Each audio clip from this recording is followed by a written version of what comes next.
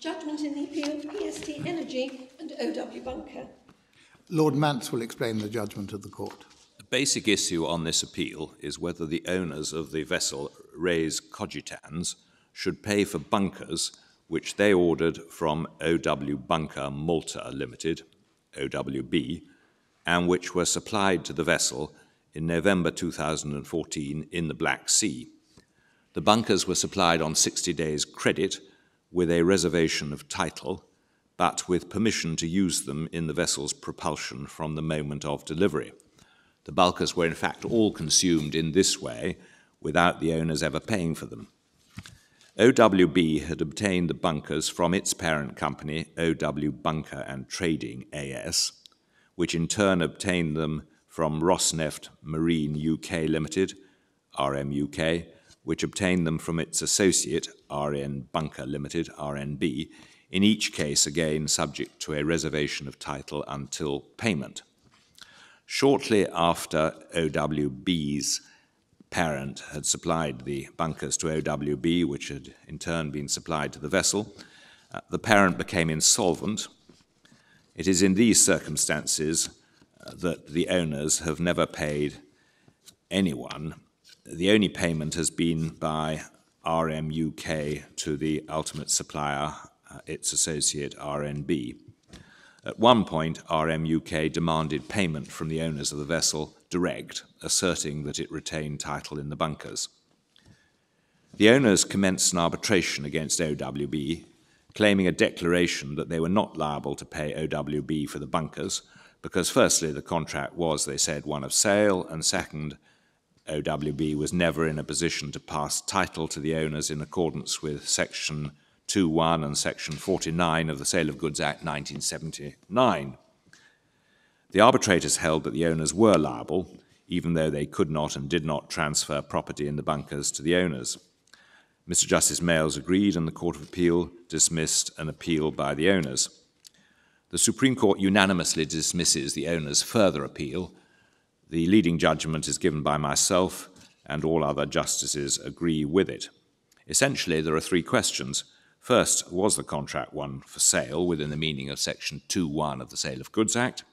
Second, if it was not, was it subject to any implied term that OWB would perform or had performed its obligation to its suppliers, in particular by paying for the bunkers timorously?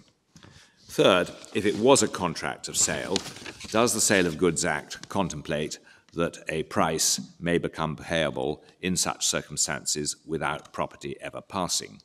In particular, was the Court of Appeal right in F.G. Wilson Engineering against John Holt, the Caterpillar case in 2014, in saying that the Sale of Goods Act does not contemplate this?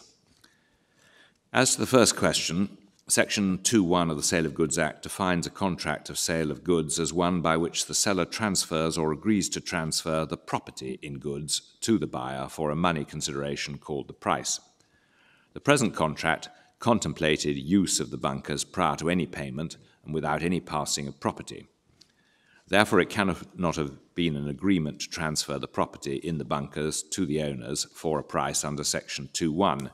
It was a sui generis, unique agreement with two aspects. First, it permitted use prior to payment and without property ever passing. Second, as to any bunkers unconsumed at the time of any payment, if any were ever made, it contemplated transfer of the property in the bunkers remaining at that time in return for the owners paying the price for all the bunkers.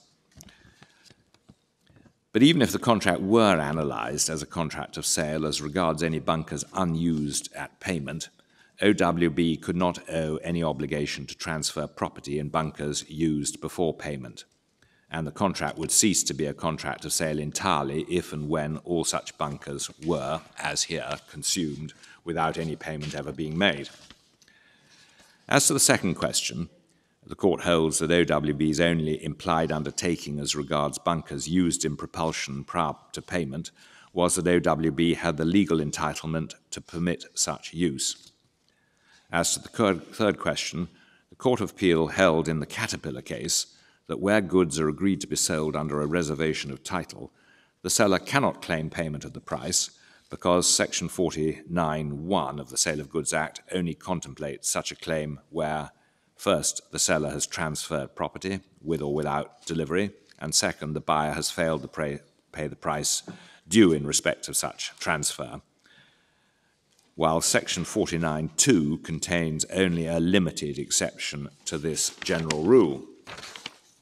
The Supreme Court holds, however, that although there needs to be caution about recognising claims to the price of goods outside the scope of these two provisions, there is at least some room for such claims. For instance, the price may be recovered of goods not yet delivered, which remain the seller's property, but which are at the buyer's risk and are destroyed by perils of the sea or by fire.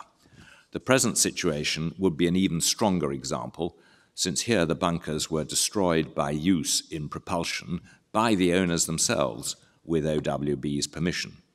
Had the contract between OWB and the owners been one of sale, the Supreme Court would therefore have held, overruling the Caterpillar case to this extent, that the agreed price was recoverable in the present case, notwithstanding Section 49.